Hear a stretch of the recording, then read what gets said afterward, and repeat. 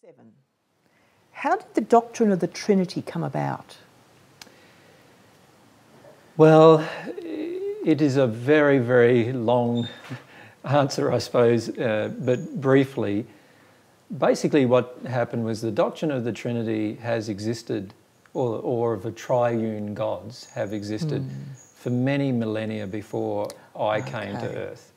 So there are many religious concepts that were constructed, both Eastern philosophies and sort of Middle Eastern philosophies, that all revolved around this concept or idea that there was a triune Godhead of some kind. Now, sometimes it was taken as a mother with two children. Sometimes it was taken as, you know, a God with two additional gods. Sometimes it was taken as a group of gods that all needed to work together to accomplish creation and so forth. And in different philosophies, and people can research this if they wish, and I don't want to go into a long-winded discussion of it here.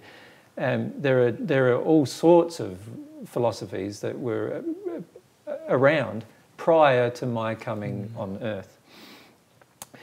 So we must understand that people's idea of God has never been very conclusive throughout history. You see, once they walk away from this God working with your heart thing that I'm describing, then you also walk away from the possibility of understanding God from God. And so what you start doing then is you start constructing ideas about God from your own ideas. And of course all of those are going to be flawed because God's not telling you what God is. And once we enter this relationship with God, once we enter this process of becoming at one with God, we have the ability for God to tell us what God is. Now, unfortunately, most Christians are very adverse to the concept of God telling you what God is, and instead they have a strong desire to tell God what God should be, unfortunately. Now, they also had deep misunderstandings of my relationship to God. And this occurred shortly after my death. This began to occur. You see, they knew that I had some kind of special relationship, but they didn't understand what I was meaning when I was saying that I was at one with God. Because on the other hand, I also said that I was a son of God. And none of my disciples ever assumed that I was God.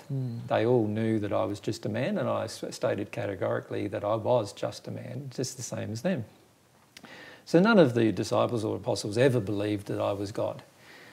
I often talked about being the Word of God for the reason that we have previously discussed on another question, and that is because God had written His Word on my heart. And as such, I could become the Word of God through my example, through what I would say, what I would do, how I'd interact with people. I became what God would do in exactly the same condition and situation. So I called myself the Word of God. Now they didn't, later, you know, people thought, well, what does that mean, the Word of God? How did he become the Word of God? Is there some special thing where he's now a part of God or something like that? And then when I talked about becoming at one with God, of course, there was additional confusion because they thought at one with God did that mean that I was saying I was God? Or did that mean I was saying that I had this unique relationship with God that nobody else had? Or what did that mean? You know, they didn't really understand what it meant because they hadn't had it personally and they hadn't heard the teachings personally. And so they then made presumptions, a lot of assumptions about what I was teaching. So as time occurred from my death onwards, all of these assumptions began to be made about the words that I had stated, all of which could have meant something completely different. But because the persons involved in making the assumptions had not got or developed a relationship with God, they didn't know what I meant.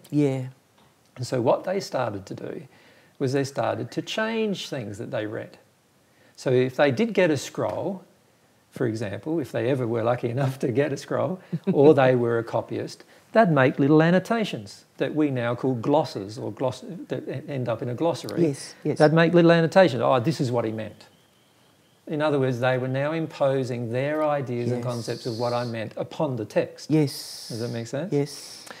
Now, because they did that, they were making these annotations, there were these growing feelings, growing. What was Jesus saying about God and his relationship with God?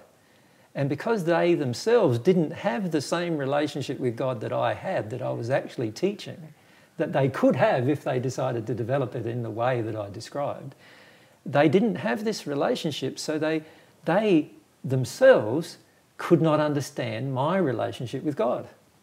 Because if they had developed it in the same manner that I had, they would then understand the relationship. And then they started to assume that that meant that I was God, somehow God incarnate on earth. And I did say that I've come to earth in order to bring God to light, which I had done. But again, that was all misinterpreted into other what does that mean? Does that mean he came as God? You know, does that mean he was a part of God? And so now all of these concepts, which were all present prior to Christianity anyway, about the God being, you know, mysterious and nobody could understand God, all started to get imposed upon my teachings. And so over a period of the next 300 or 400 years, and by the time of 325, the Nicene Creed, the Council of Nicaea, by that time there was already now a very firm concept that, because most of the men involved in this did not have God in their hearts, and they were using their intellect to try to resolve this question. And as a result of that, they misinterpret almost everything I said.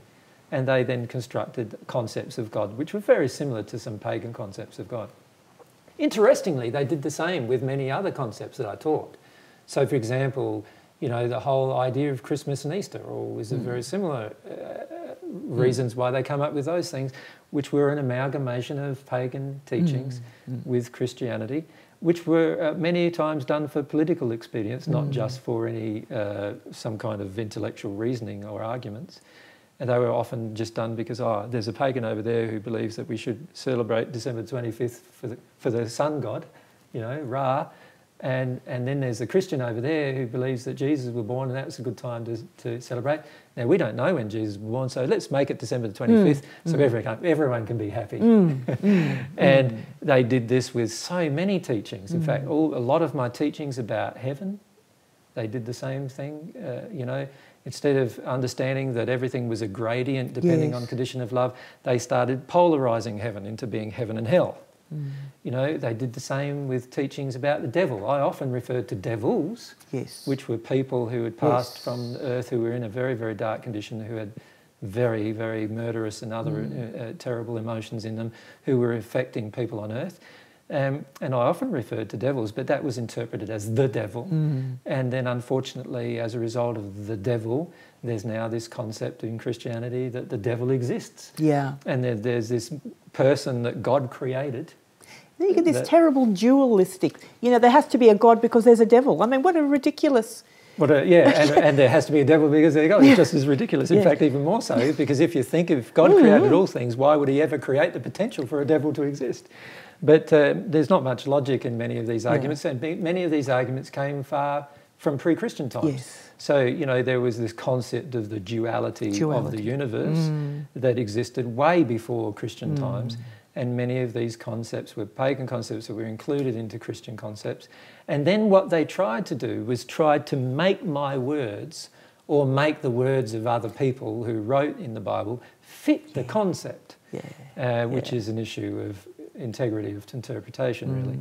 And as a result of that, we had this growing problem. So the question you had asked was about the Trinity. With the Trinity, there were many competing concerns. So by the time of the Nicene Creed, in 325, Constantine, who was the man who was a pagan at the time, decided. See what had happened if we look at the history of it. Only 14 years prior, in 311, Christians were given a reprieve from being persecuted. And in fact, the emperor at the time, I think his name was Gallius or something, he was staunchly opposed to Christianity, so much so that he persecuted them right up till near his death. But he realised at his death, or on his deathbed, he realised that the whole political concept of torturing and persecuting Christians was not working. So he actually gave Christians immunity from persecution just before his death, and then 2 years later Constantine ratified that as a law, and so it became law that Christianity was now no longer an outlawed religion. That's right. But now a religion that could be openly practiced. Now, of course, many of the Christians at the time were in high amounts of rage about how they'd been previously treated. Many of them felt this gave them license to become violent towards the pagans as a result. And of course, you then had quite a lot of unrest from that point of time onwards. Now, also in amongst all of this scenario were these competing viewpoints of power. See, the religious power was also the political power. It was becoming very much so. Very, very similar in a lot of ways to how the Muslim world is today. Like, religious power is often political power. Yeah. And so what would be happening is that you would have these people in positions who would also become Christian. And they'd become Christian, most of them, many of them, out of expedience, because many of their constituents had become Christian, and many of them now were in danger through elections of losing their position without themselves converting to Christianity. So they converted to Christianity. And then, of course, there were huge arguments about what version of Christianity they should follow. And these arguments were causing huge amounts of defragmentation in the Roman Empire.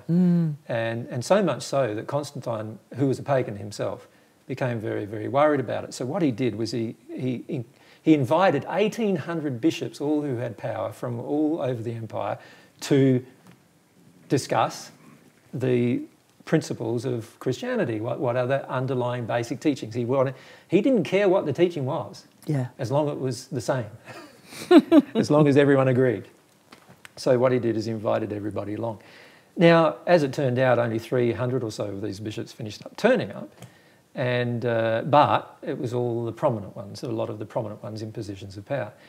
There were probably 1,800 people or so who turned up, because every bishop was allowed to have 2 ministers and 5 supporting persons with them. So, you know, there was quite a lot of people who came. But there are historically many disagreements about how many were there, but the number was around 320 or so. Now, they got together and they had a number of different disagreements. They had by this stage misunderstood almost all of my words about what it meant to become at one with God. And misunderstood all of my words about my own relationship with God. As a result of that, they interpreted all of these words, which were all verbal words that were later written, that they then interpreted them in all different ways. And in the end, they decided to interpret them one way. And there were lots of arguments. In fact, there was a bit of violence actually that went on during these arguments as well. And the people who disagreed were excommunicated and exiled from the empire. So too bad if you had a different opinion. And in the end, what was formulated in 325 was the doctrine of the Trinity, which was further embellished in 385 in another creed that occurred in Constantinople. And these 2 particular creeds defined the Trinity doctrine. So that's sort of the history of the definition of the Trinity doctrine, not necessarily the emotional things that caused the creation of the doctrine. The emotional things were created through this process of not understanding what I was saying because the person had not had a relationship with God. So they were now trying to intellectually grasp what I'm saying without having this relationship, not therefore conceiving what I was talking about. As a result of this, they changed all of the things I was stating and made it into something new, which was something completely different to what I was stating at the time. And it actually has caused a lot of damage in Christian religion, and a lot of damage to the souls of Christians who have passed as a result, because their concept of God has been so distorted by the Trinity doctrine that they cannot have a relationship with God because of the doctrine. That's the sad thing. You see, the only way to have a relationship with God is to receive God's concept of God into your heart. And if the Trinity doctrine is not God's concept of God, then you're not connecting to God anymore. And that's exactly what's happened with Christian faiths that have accepted the Trinity. I know a lot of my friends, my Christian friends, many of them just totally bypass the Trinity doctrine. The Trinity doctrine. They just Yeah. is being silly. And If you speak to the average layperson, a Christian layperson, does not really believe in the Trinity. They don't believe that God, Jesus, and the Holy Spirit are all one being. But the average minister or priest certainly does. And they hold dearly on to this concept that was created 300 years after, pretty close to 300 years after my death. And unfortunately, they hold onto it so strongly that they threaten with excommunication any person that doesn't agree. And this is where we get a lot of control occurring in the priesthood. And unfortunately, in doing this, it greatly distorts a person's relationship with God and their relationship with me, because I am not God, and I never have been, and I never will be. And every time it's projected at me that I am, it's almost a blasphemy towards God, because I am not God. And it also puts me in this untenable position, really, that I really feel quite distressed about at times, and have done, and have felt quite distressed about at times, in the sense that, I'm being placed in a position of God that God should have, and I'm just a brother, and I'm just another person, and I don't deserve this position. Even though I was the first person to become at one with God, I still don't deserve the position of being put in place of God. And this is what's very disturbing about the teaching. Yes. Excellent. And I think I should point out probably in this question that there are many other teachings in the Bible that have had a similar history, that have been an amalgamation of, pagan type of concepts, misunderstandings of what has been said, turned into a doctrine that then has been enforced by a creed that the church created for the position of the abuse of power, basically, in the end. It's so that power is then put upon everybody have the same belief. Now, of course, the church has a great benefit to everyone having the same belief, in that everyone doesn't question what the church then does. And the church then also has this ability to guide history, as it has done for nearly 2,000 years, as a result of enforcing a belief. And this, of course, is for the sake of power, not for the sake of relationship with God or discovering the truth. And these underlying motivations have been present in many high religious leaders. Many of them have not cared at all for any Christian concept of love. And in fact, that's why things like the Spanish Inquisition and other types of atrocities have occurred throughout history at the hands of Christians, because they have not cared for the underlying principles of love.